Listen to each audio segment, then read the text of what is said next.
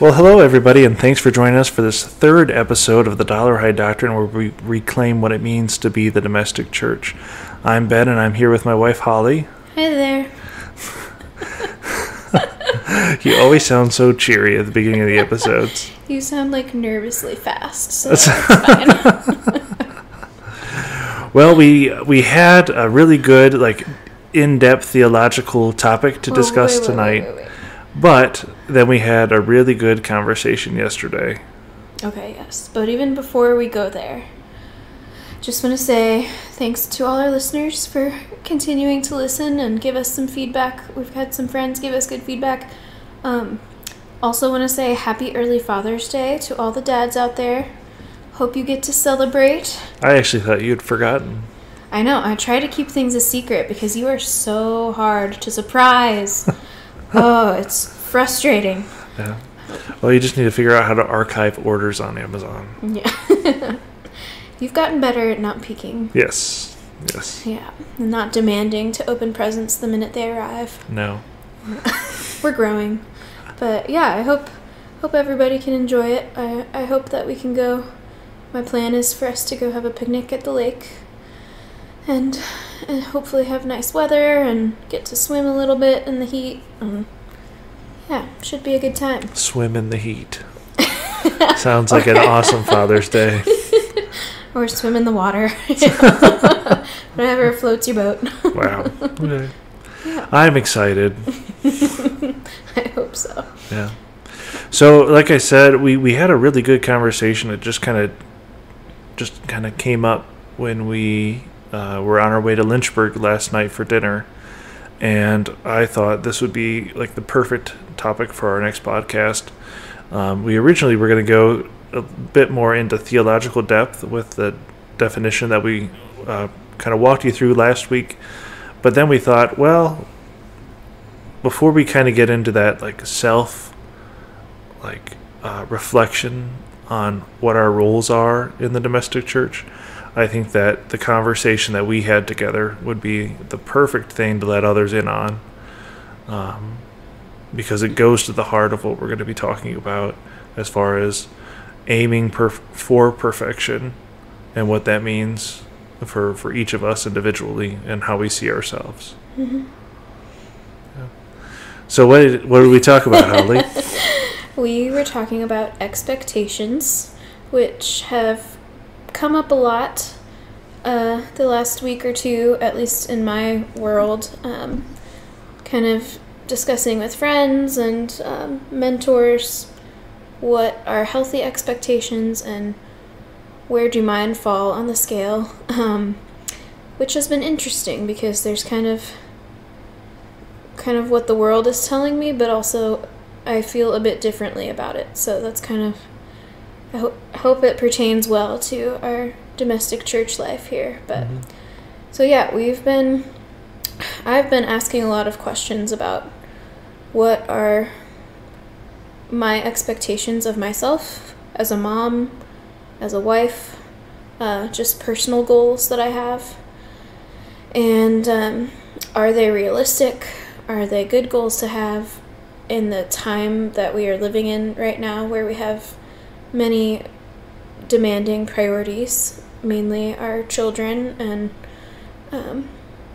maintaining the house as it needs to be, and just making sure that we're healthy and okay, finding ourselves tired all the time and just running thin often. So in those circumstances of life, when our main focus is our family and trying to do a bit better than just staying afloat, what are our expectations? What are our goals?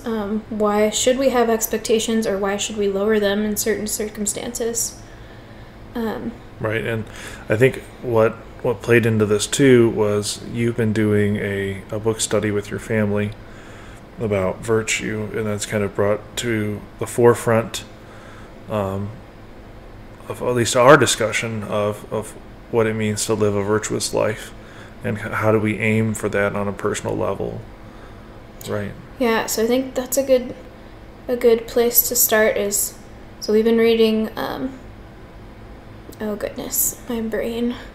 It was right here. Where'd Edward it go? Sri's new book, The Art of Living. There we go. Which has been great book to read. Very easy entry to virtue. It's the prequel to Julia Child's The Art of French Cooking. Yeah, not quite, but so anyway, thinking about virtue, right, and growing as Catholics in holiness, that's kind of a lofty goal. And obviously none of us are perfect. None of us, come out of the womb saintly.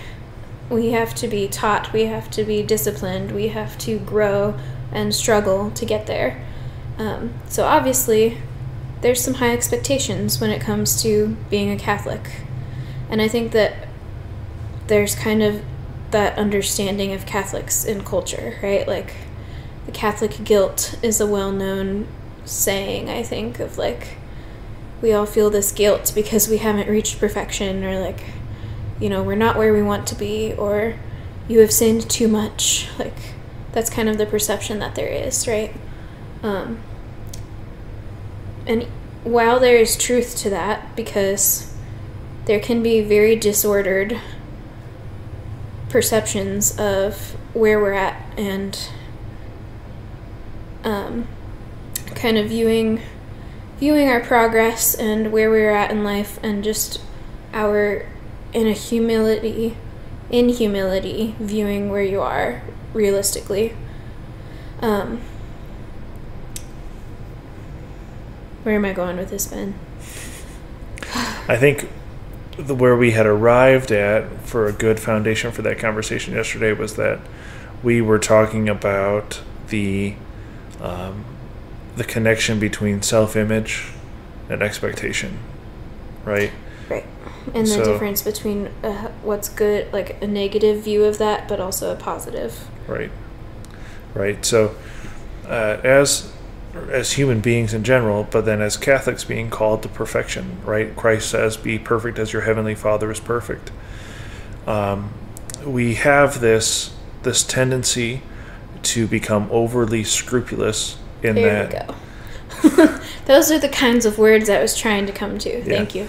and in which we view ourselves in such a negative light because we're not where we want to be.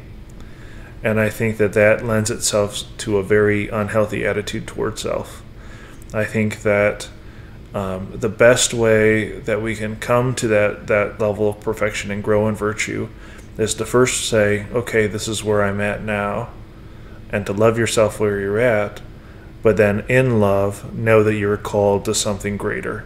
And I think that you had said that was kind of a revelation that you had during those conversations.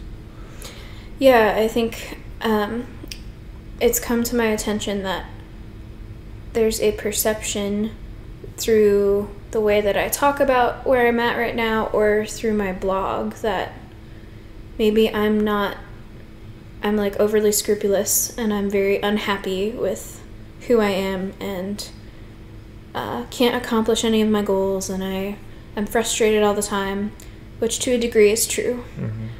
But also, I definitely do have some grace for myself, even though I think I need to balance that out a bit more and give a little more grace. But I recognize that where we're at is good. We have come a long way from where we were a year ago, 2 years ago, 3 years ago. And this is hard. There's a lot going on, and this is all new, right? And the raising kids is new. I'm in a new body every year, and it's changing forever. And my hormones are changing, and our life circumstances are constantly changing. The world around us is shifting a lot. It's hard to navigate when everything is so unstable.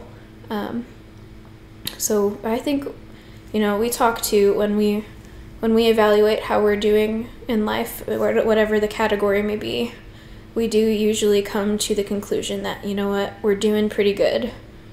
Like, we're not quite where we want to be, but we're doing good. And that's kind of my view of where I'm at as well. Like, I'm always going to have these goals that I want to pursue and this place that I want to be that's better, because I'm not perfect. And I'm never going to be perfect, but I want to get as close as I can.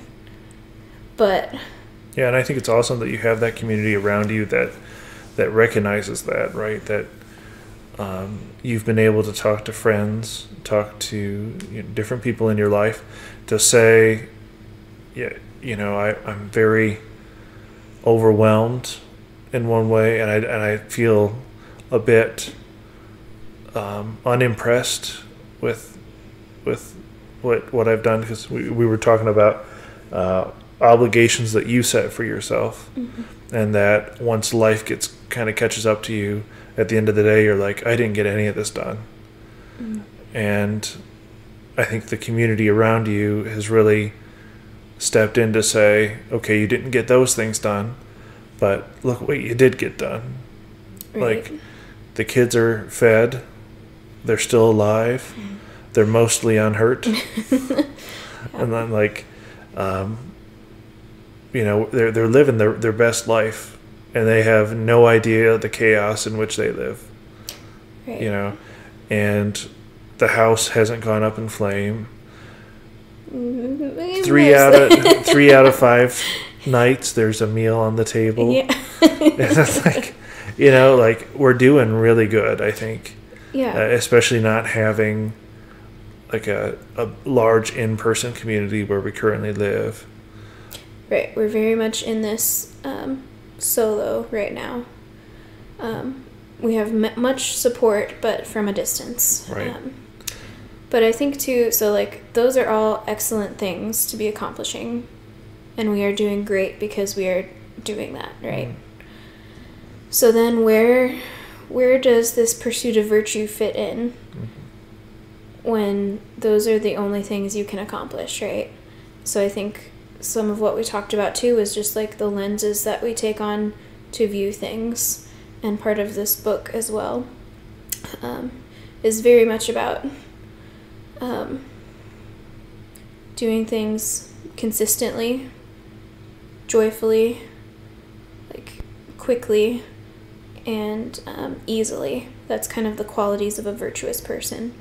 So when I kind of look at beyond any other goals that we have going on, just like the day-to-day bare minimum things that maybe that's all we get done most of the time, like, am I living those qualities in those bare minimum things? And the answer is probably no. Because I'm still like hanging on to those other goals that I wished I had accomplished, right? So I think that's kind of one expectation I need to shift, of like, it's not about exactly what I'm accomplishing, but how I'm accomplishing it. If that makes sense. Yeah. There's that saint quote that you always put up everywhere. It's like, it's either Saint Teresa. Mother Teresa. Yeah. Do small things with great love. Yeah, that, and then there's another one that you had on the fridge for a long time. I think it was the Little Flower. It was what was it? It was God moves amongst the pots and the pans. What was it? Yes, know that even when you're doing the dishes, God moves among the pots and the pans. Right. Well, I think that speaks to striving for perfection in those times where you're only able to take on those minimum tasks. Like, you're only able to take on what's been given to you by life. And so in those moments, having to find the grace to get through it joyfully, and recognize that maybe this is a chance to grow in humility, or grow in patience, grow in temperance, prudence, and I think that speaks to a lot of new parents that we have, especially if it's your first child, but now that we have two, especially, we had these lofty goals in mind for ourselves. Like, I won't get into them at all, but we had super awesome goals for ourselves. We had like envisioned, as parents. right, and just as individuals, like as a couple and as a family, like we had envisioned such an awesome life for ourselves. Yeah. And then how far have we fallen? but no, just to say, like, but look at the awesome life that we've been given. Yes, yeah. Compared to our envisioning. Right. Yeah. Right. And then trying to find joy, even though it's not what we had expected, but trying to find joy amongst the gifts that God has given us. Right, and just recognizing them as gifts. Right. Like, this all is a gift. Mm-hmm. Yeah. Yeah, the burnt dinner, the undercooked potatoes are all a gift. Thank you, Jesus. No, Ben, it's usually better than that, but Yeah. yeah, so I think, I don't know, that's the first tier for me of kind of evaluating my expectations of self. Is like, okay, first, don't look at what we're able to accomplish or not. Just look at what you did and how you did it. And can you do it any better tomorrow if that's all you can do? Mm-hmm. And I think that's a great way to start growing in virtue. But that's very much also from the perspective of a stay-at-home mom. Because the life and the world that I'm living in is often just within the walls of our house, right? It's within the chaos that ensues each, like, half hour of the day. It's almost like you're living in a little cloister. Yes. That is... I'm curious. I think we should need to talk to somebody who lives in a cloister and compare notes, because I am curious now that you say that, what that's like. But just the two little nuns running around like Noah, just running around a wall if constantly. If this is what an actual cloister is like, I'm so sorry like for the mother in charge. Whew, bless her. But no. So like my worldview is very small, and all those teeny tiny things become so big because that's all there is, right? So, see, I find that fascinating because you say that your worldview is so small. 9 times out of 10, you're the first person to tell me that something's going on in the news. Yeah. I mean, I scroll quite often, but okay. Yeah, I'm trying to get out of my walls, but not the best way to do that. But so my question is, if that's from my purview of my experiences as a mom and wife, how does that translate to your experience? Sure. Yeah, and I think that for men who are married to stay-at-home moms, or vice versa, moms that are married to stay-at-home dads, I think it, especially at first when you started staying home, it was a huge mental shift for me to realize that your job was not to do everything at home, right? Mm-hmm. Like, I had to share in those responsibilities too. And to give you that grace when things weren't done. Because when I would come home, initially, I think I've gotten a lot better at this, I'd be like, okay, well, where's the food? Or like why? Like, I've been out of like my white shirts for 3 days. Like, what's going on? I mean, but then, you know where the laundry machine is, you know? Yes. But that's what I'm talking about, yes, right? Yeah. Like, being married to a stay-at-home mom has helped me really grow in patience, grow in responsibility, and grow in that ability to give grace, I think. Because I feel, at least, maybe I'm wrong, that I am much more patient now than I was. Yes, I think you're the first person that, tells me to take a chill pill and, like, recognize that it's okay, Right. And I think it's helped that we've had lots of conversations about this, that, this isn't totally on you, that this is like a joint effort amongst us. And that ultimately, and we'll get to this in a future episode, that ultimately everything going on in the house is the father's responsibility, right? So, Snaps. so well, we'll talk about that in a future episode, just not now. We don't want to overwhelm you Yeah. with deep theological concepts. But I think your points are interesting because I wasn't thinking of my question in that way, but you framed it well, that like how your expectations of me have shifted through our marriage, which is good. But how do you view your expectations of yourself in our home life right now with regards to the conversation we're having?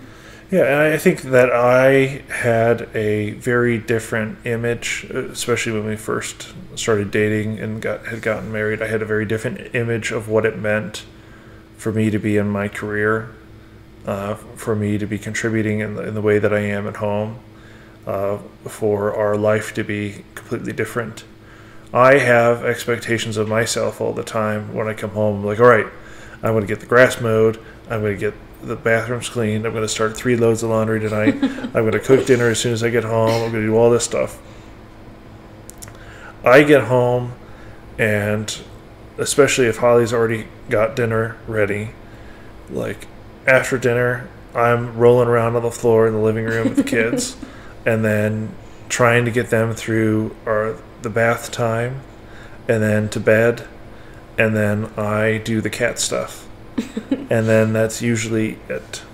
So all of my expectations that I've set for myself too have to be dashed away. And then the next morning, and I'm always like, it doesn't hit me until the next morning, because usually the night of, I'm like, I put a lot of effort into today. I think I'm good. But no, usually when I wake up the next morning, I'm like, none of this stuff is done. I feel really bad. And yes, I think that there's something to be said there about responsibility.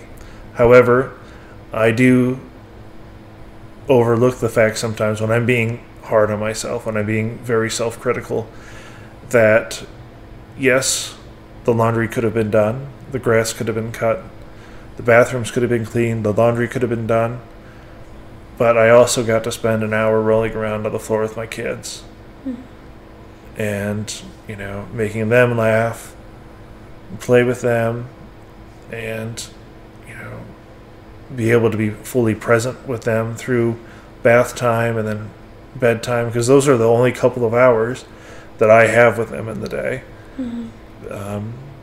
And so that's the only interaction that they get with Dad. Right. And so being able to say, okay, I didn't do these things, but I think I did these other things pretty well. And sometimes it takes a lot more effort to be present.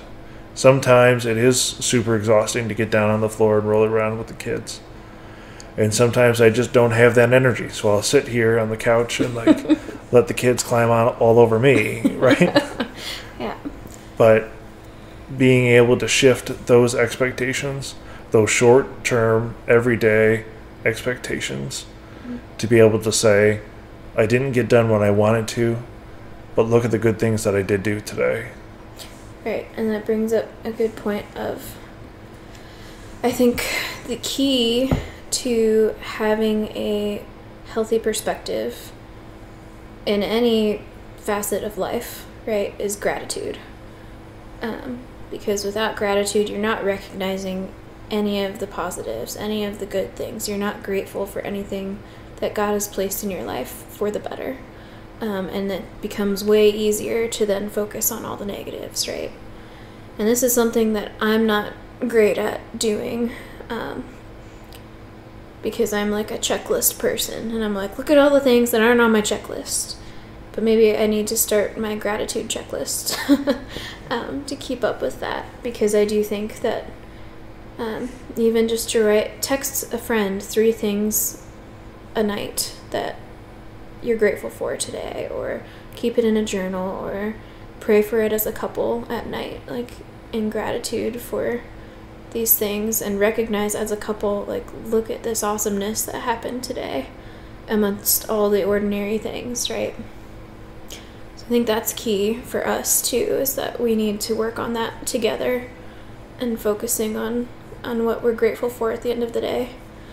But also I wanted to say that, like, all of these expectations that we came into our marriage with and into parenting with came from the way we grew up and then perceived what marriage was meant to be like.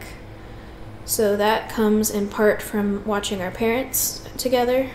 That comes in part from studying and understanding theologically what marriage is meant to be. And that comes in part from like experiences with children and what we hoped our parenting would look like. And I think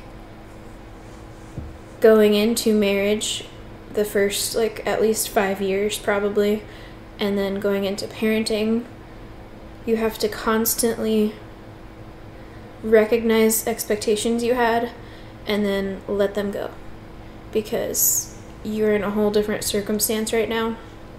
And like, especially with regards to like our parents, right? They, I think, did great.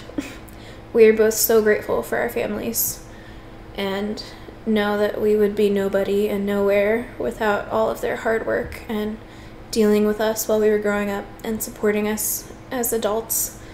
But I think we also recognize that like where they fall short, more so as adults too, like, but also more so as adults we can give them more grace because we're like, oh, this is hard. And we didn't know that as much when we were kids, kind of judging our parents, right? But I think I don't know, like we can look at each other's family life growing up and recognize like, I know your image of like going to work and then vegging out at night, you know, like kind of comes from like your family life experience because your dad worked so hard. Like that's all he could do, right? He gave all he could give. But I had very different expectations for you from that going into our marriage. And I'm sure you could say and they similar suck. things. Yeah. Feel the weight. No, but one of the things that you were talking about a couple of minutes ago made me think that it's interesting to me that, and I don't know if this is universally a man thing or not, but I am actually very much a checklist person too at work. But I'm not a checklist person when it comes to the home life. That is interesting. Yeah. I just saw a post that I didn't read, but it looked interesting, of somebody saying, why are guys more comfortable and confident at work than they are at home? So, interesting. yeah. Maybe a topic for a future episode. Who knows? We'll unpack that a little bit. Yeah. But no, that's interesting to me.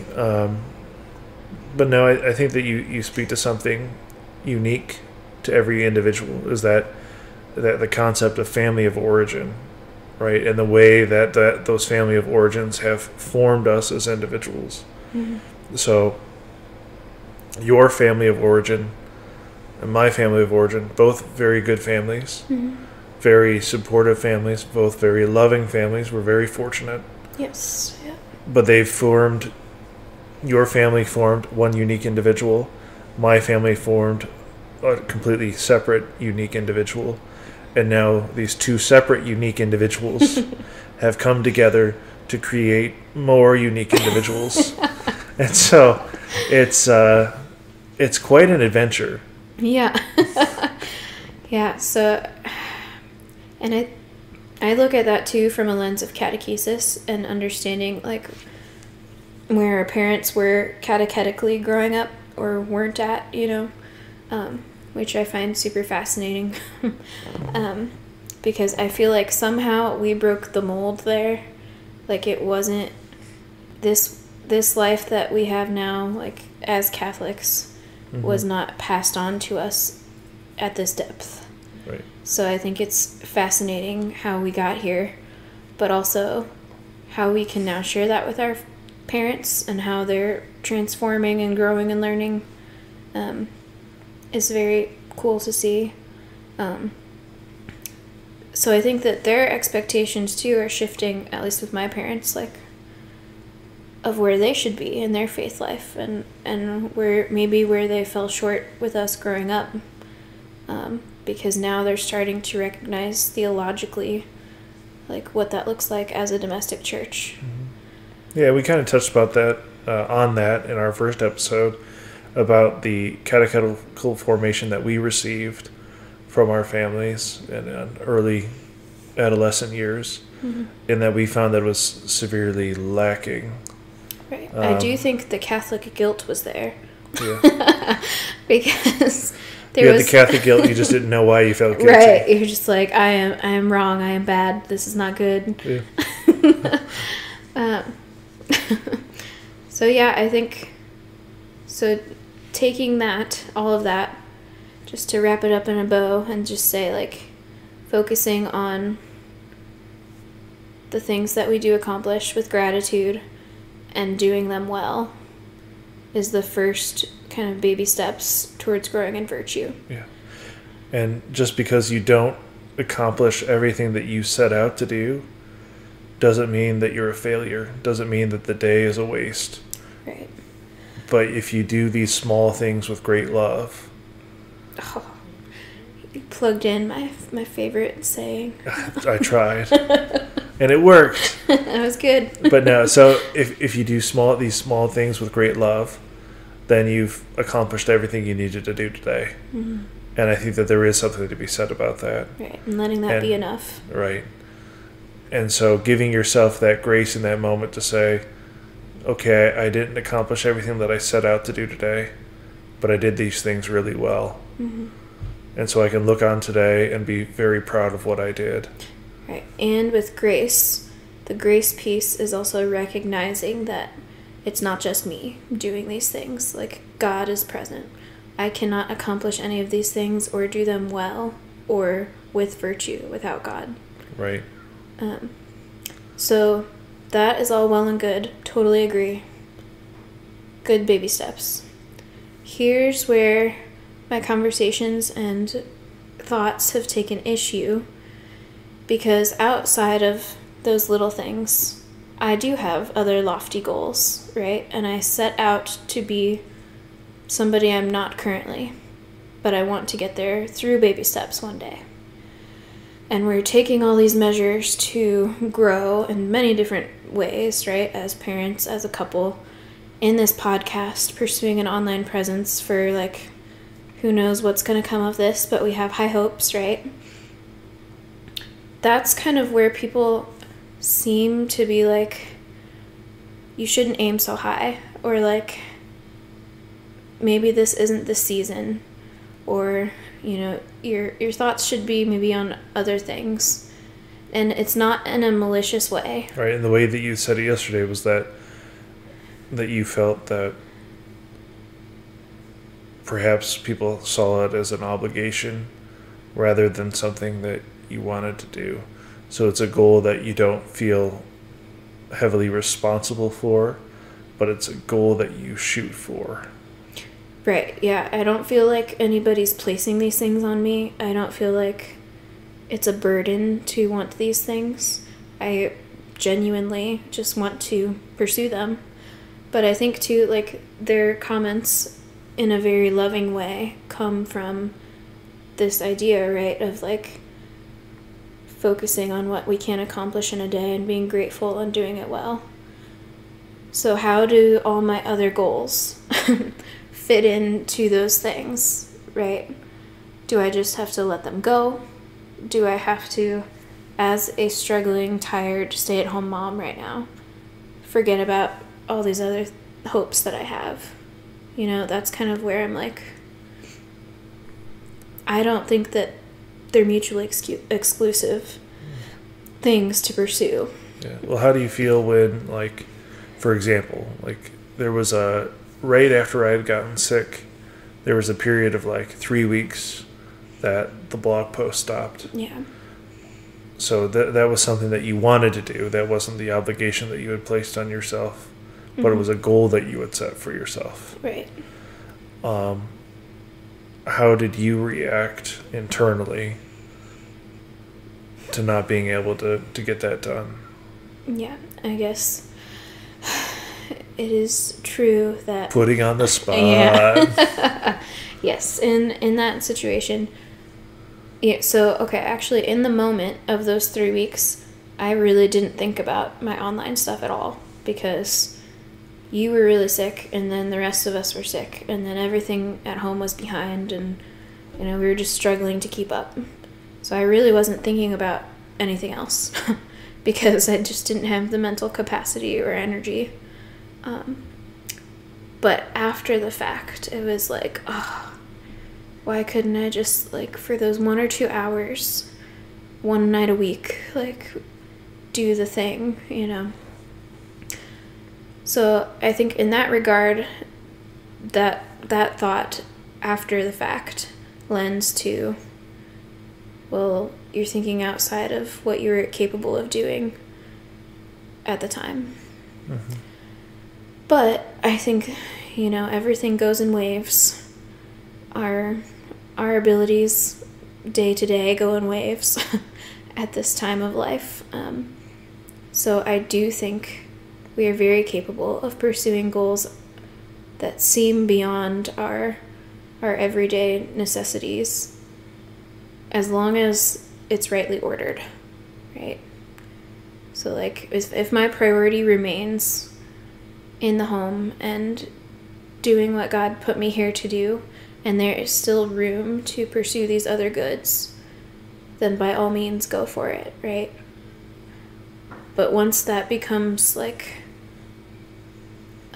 your priority. Yeah, and it becomes like a burden. There we go. Because you're not able your to. Other things. Yeah. Right.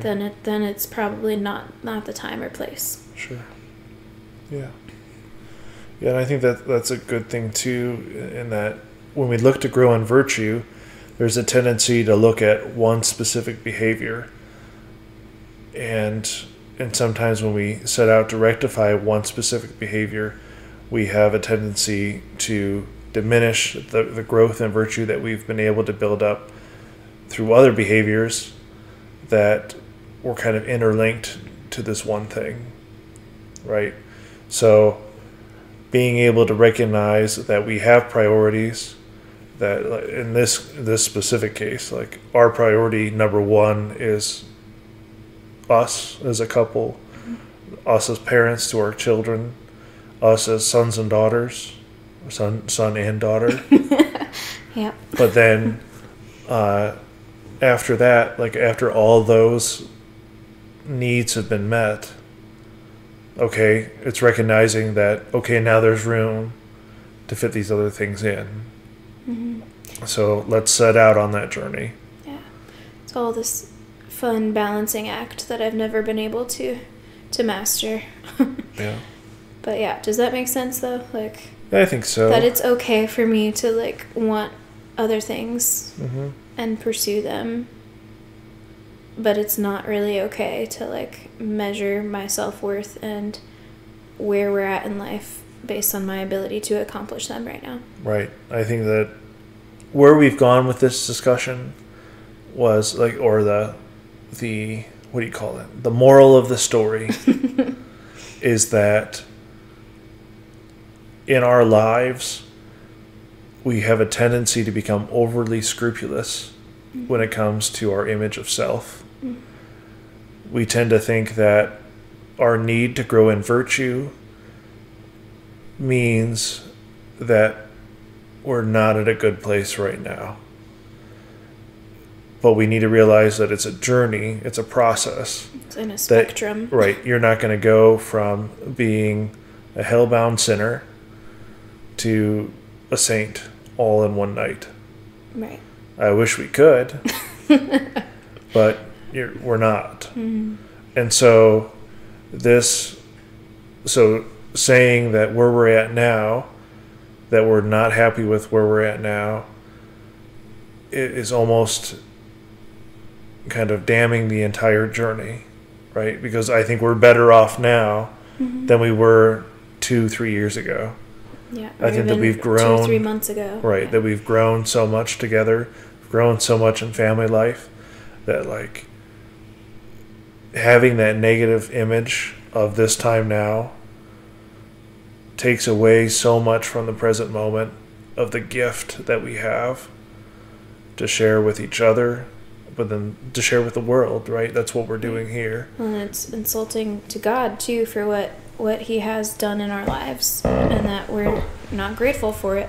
That was the couch, by the way. In case anyone caught that audio. It was just our old couch creaking. But yeah, I wanted to say too that, like, I don't know, when I look at the saints and read about different saints, it does feel like some of them were often scrutinized for wanting to pursue what was thought of as like a lofty goal. And like, why would you even pursue that? Like, and they were kind of like, watch me, because they knew the goods of it and that they were going to grow in virtue and share God's love by pursuing this, right? So that's kind of how I feel. And again, like, I don't know, I just kind of want to clap back and be like, watch us accomplish all these cool things, so long as our family is centered right in the middle of it. Yeah. So I think that our weekly homework assignment to all of you that are listening will be, what are the ways in which God is blessing you right now in realizing the great gifts that he's placed in your life? But then looking at where you're at in life, where do you want to grow as a family unit that you find yourself in? But then personally, what virtue do you think that you need to exhibit personal growth in? Mm-hmm. So yeah, I think that's where our conversation went yesterday. Yeah. And we're happy to share that with all of you. Yeah, and I'm just curious, like, do you guys agree? Like, do you think that Catholics have a tendency, like, in our pursuit of virtue, to be over scrupulous? And I don't know, is it bad for us to constantly be measuring ourselves in this way, or is this a good thing? Yeah. And one shameless plug before we end today. If you go to Hobby Lobby or Michael's right now, it's all fall stuff and Halloween stuff. So we're going to jump on that bandwagon and say, if you are looking to prepare yourself for All Saints Day, Holly has a wonderful website where you can buy your specialized t-shirts for your favorite saint. I was like, where are we going with this? Yeah. It is not fall. I do not jump on that bandwagon. November 1st is right around the corner, folks. Oh, my goodness. So please go to diaryofadollarhide.com and to just take a look at what she has. You can also find her on Etsy. Mm-hmm. I don't know what your Etsy shop's called. Same thing. Diary of a Dollar Hide on Etsy. Yeah. So please consider taking a look at that. And she does really have a lot of cool stuff. Thanks. I'm just holding out for the long sleeve tees. She's promised me that one time or another they're going to be coming down the road. It's been slow going, but we're getting there. Right. I'm focused on other goals right now, Ben. I am grateful for that. But I would also like the long sleeve tee. Noted. Okay. Yeah. Well, please join us next week when we hopefully have a better topic for you. But we don't know what that is yet. But we look forward to finding out with you, and we definitely appreciate you joining us for this journey. Please leave us a like, a comment, and subscribe. We're on all major podcast platforms, and we're on YouTube now. So just subscribe, and you'll automatically find out when there's another episode that you can listen to us rant for. Just do it. Just subscribe. Almost 45 minutes. Almost 45 minutes that you can listen to our luscious vocal cords. So sorry, but we really do appreciate your listening and appreciate you growing in the domestic church life with us. Yeah. We'll see you next week. Bye.